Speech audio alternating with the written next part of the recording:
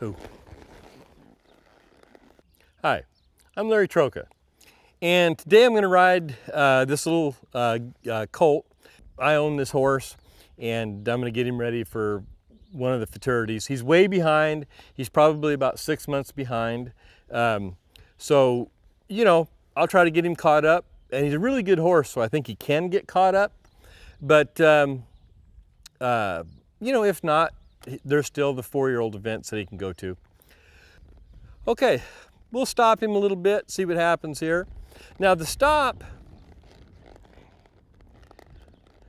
I'm going to drive him to the bit and then set the bit solid, and I quit riding with my feet. And he backs off it, I give him the slack. I'm going to drive him to the bit. I want him behind my hands and in front of my legs. As long as he's behind my hands and I quit riding with my legs, he should stop.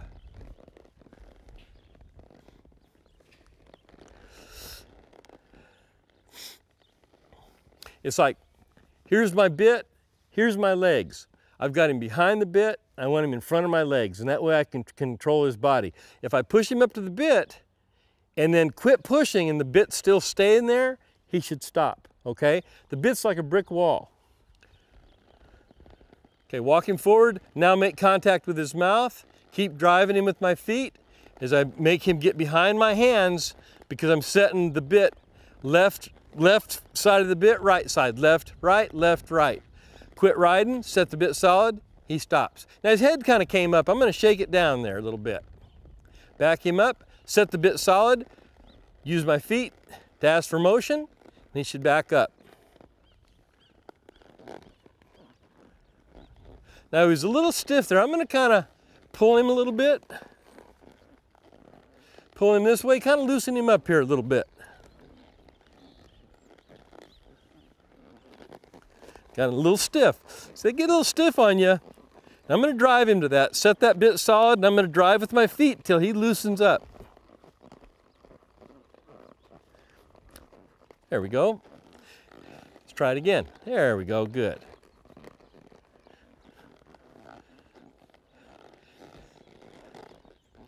So he's real supple this direction.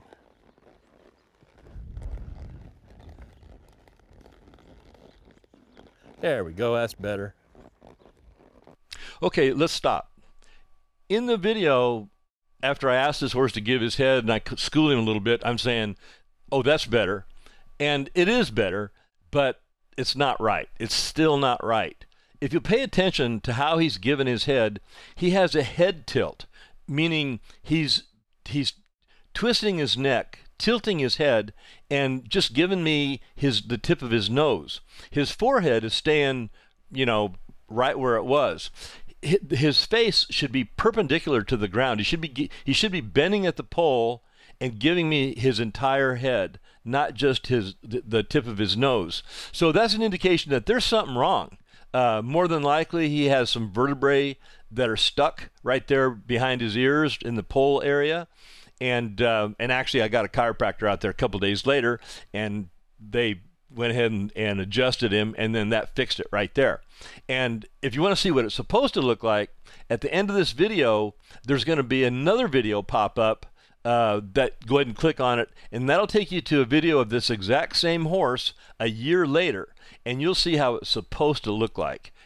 Be sure to watch that video. It's pretty important. Anyway, let's get on with the video here. That's better. Slope him.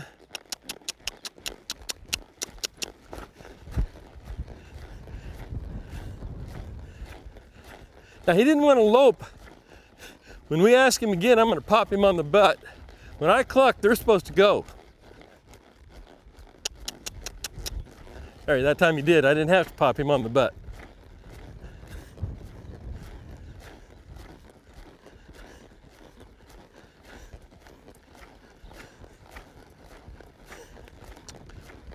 Who? Okay, let's stop. So I asked this horse to stop, and he stopped pretty hard. I was happy with that. But he also threw his head up in the air and stuck his nose out. And that's not good. What he's supposed to do is drop his nose and give to my hands, give to the bit.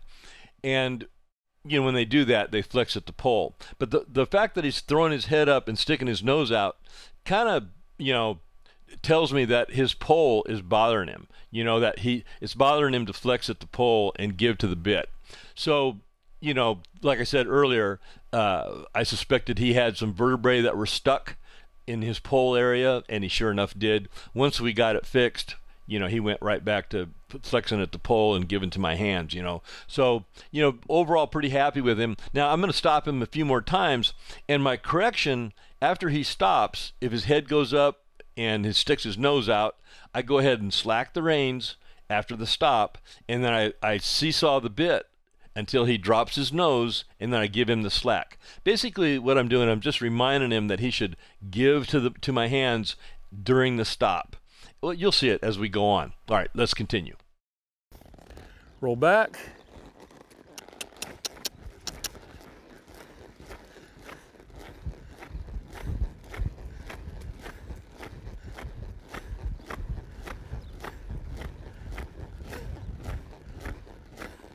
Go.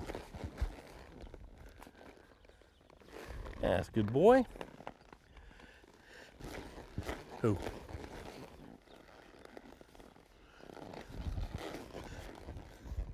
Go.